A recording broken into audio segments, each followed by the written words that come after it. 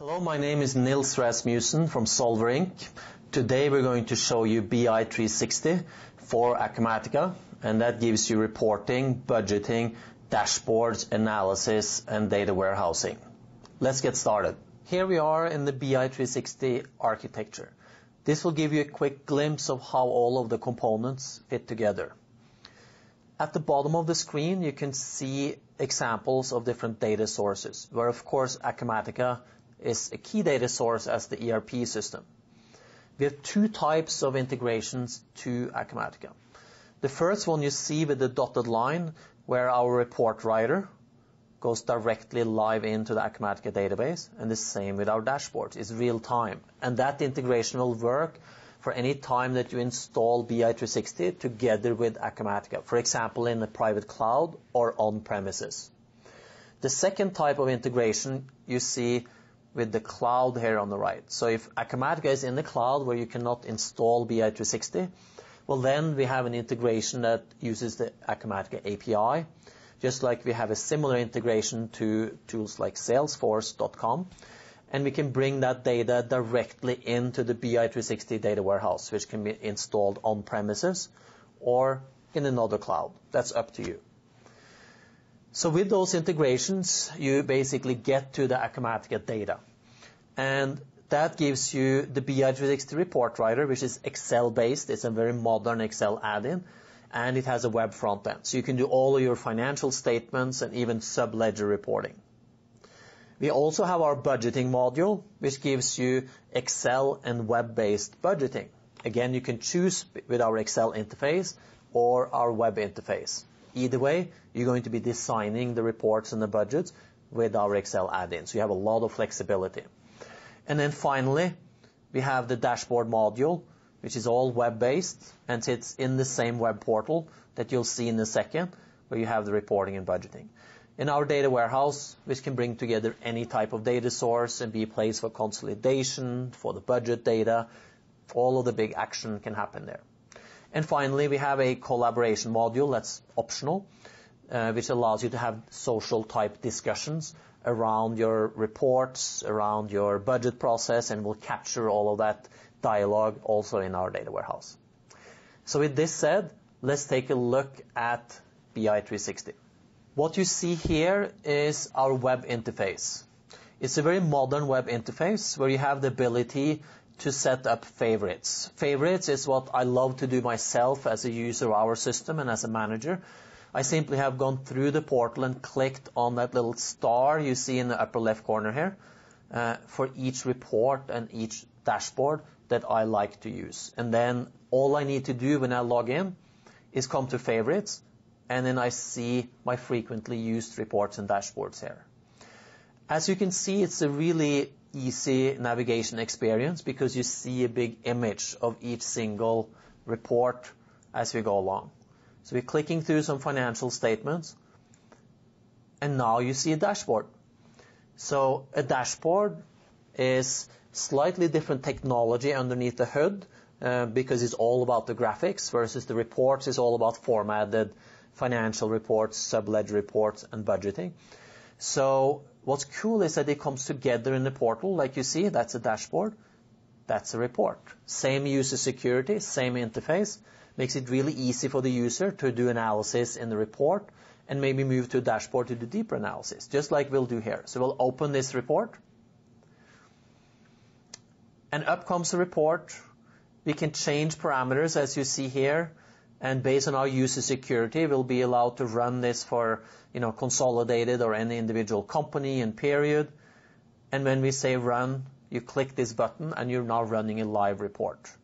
And it will go through the internet, come back, give you the results, and you can go full screen and have a nice viewing experience.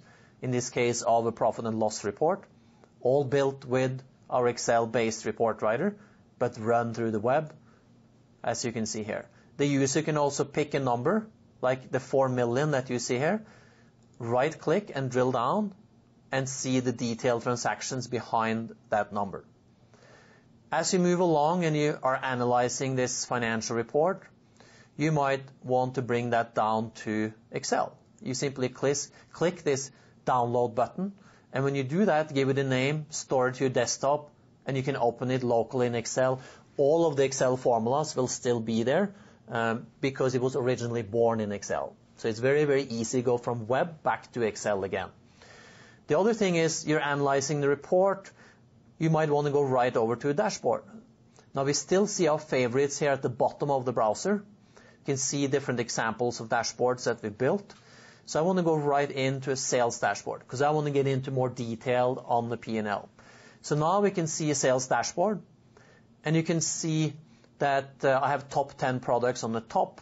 I have the dollar sales over 3 years here at the bottom, and I have parameters on the top right side where I can select which years to see and so on. So I can drill down on the product. Notice how it drilled down to salespeople here, and on the chart at the bottom, it drilled down into the individual months only for that Panache product that we drilled on. And we can keep drilling on Nancy and go all the way down to the customer level. So dashboards can be very interactive, and it's very easy to use, and it's very easy to see trends, regardless of what type of dashboard that you might design to build. Here's another example. So with that said, you've seen a little bit of the user interface on the web, and the very last thing we'll do is show you one budget form and one report. Both of those I will show you through the Excel interface, so that today you get to see an end user both working through the web or working through Excel. So let's go to Excel and look at a report and then the budget template that way. So what you see here is the Excel add-in. So we are in Excel, and BI360 is an add-in to Excel. So whether you are a power user designing the report, which you'll do here in Excel, or you're an end user running the report, you can access the reports. You see a whole bunch of them sitting here on my menu and run them from right here. So I picked this one report, actually the same one that you saw through the web, and I'm going to run that based on these parameters, this month and this company, and we say run. Exactly the same report, but now you see it here through Excel. The drill down that you saw earlier, remember we were drilling down on that 4 million, I can right click, exactly the same drill down, happens here through Excel. Okay. So with this said, now I'm showing you that as a user, you can choose your interface. If you got 2 or 3 people in the company, you might just use the Excel interface and you'll do your budgeting and reporting there. If you got a whole bunch more users, or you simply prefer to work through the browser, well then you use the browser interface to do that. The last thing that we'll look at is a budget template, so you also get to see that. So let's switch over to our budget template. So what you see here is the menu system on the left side of Excel, where I can, as an end user, manage my budget. And within budgeting, you can have very, very detailed budget models. For example, payroll budgeting, capital budgeting, assumptions, cash flow, balance sheet, project budgeting, and so on. All of those are templates you can design within BI360 in the Excel environment.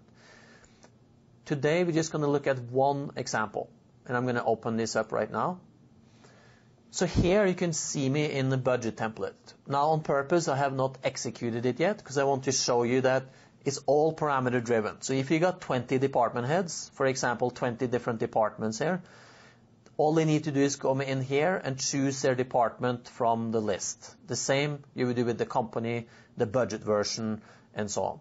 And it's full security, so you cannot go to any departments or companies that you don't have access to. And you say run. Notice when I say run, now it brings up the template populated with data, because I've already entered some budget data in here, and it pulls that up from the database. If I scroll far out to the right, you can actually see it brought up actuals as well as forecasts for the rest of the current year, just like you want to do with most budget processes. And of course, that actual data originates from Acumatica. And as you're going ahead and budgeting here, you're simply using your Excel skills, entering the data. And you can use all Excel formulas as you go in here. So you can drag and copy. You can do whatever you want. All Excel features are available. And finally, we have a spreading tool. So if I delete out a little bit of data here, and we pretend we're going to enter office supplies, but at the more detailed level, well, then we can go in here to enter data. It's going to open a screen on top with some extra functionality in it that we don't need to show, like charts. And what's pretty cool is, once we minimize the screen a little bit, is you see Excel right below. But here we can come in and we can say copy the history from last year, which is what you see above there, and maybe increase it by a certain percent or decrease it by a certain percent. You see you have all kinds of methods for spreading here. And you can also enter comments that get stored securely in the database together with the budgets. As soon as I say update Excel, it wrote that down to Excel, and I hit the save button. We're saving this budget back to the BI360 data warehouse. And here you can also do line item detail, where you can go below the account. We go into the line item details, and we can say we want to have pens, we want to buy some paper, and so on. You can go on as much as you want with as many line items as you want. That's below the Acumatica account number, and that will roll up to the account and restoring both the detail and the summary to our database. And when that's done, you're done with your budget, and you simply come up to the save button and you save it into the BI360 database. All your other budget users will do the same, and then you can go and consolidate it with our report writer, and you are done. There's also a workflow that we didn't show you today that can control when users start and when they're finished and so on. So the final thing we'll do is just summarize up what you have just shown here in PowerPoint. So in summary, BI360 has a number of different modules to fulfill all of your business intelligence needs. We have a module for financial reporting consolidation that can report on GL and subledger data. We have budgeting and forecasting that you just saw. We have the dashboards that you saw. We have the data warehouse, which you haven't seen, but it has a beautiful interface to manage. It's totally non-technical that can bring together Acumatica and other data sources, and is also your budget database. And we also have the collaboration that allows you to have discussions around budgets, if you so desire, and around reports. We have two integrations. We have live to Acumatica, and we can go into Acumatica Cloud and bring the data into our data warehouse and then report on it from there. So you can choose the type of integration you want to use.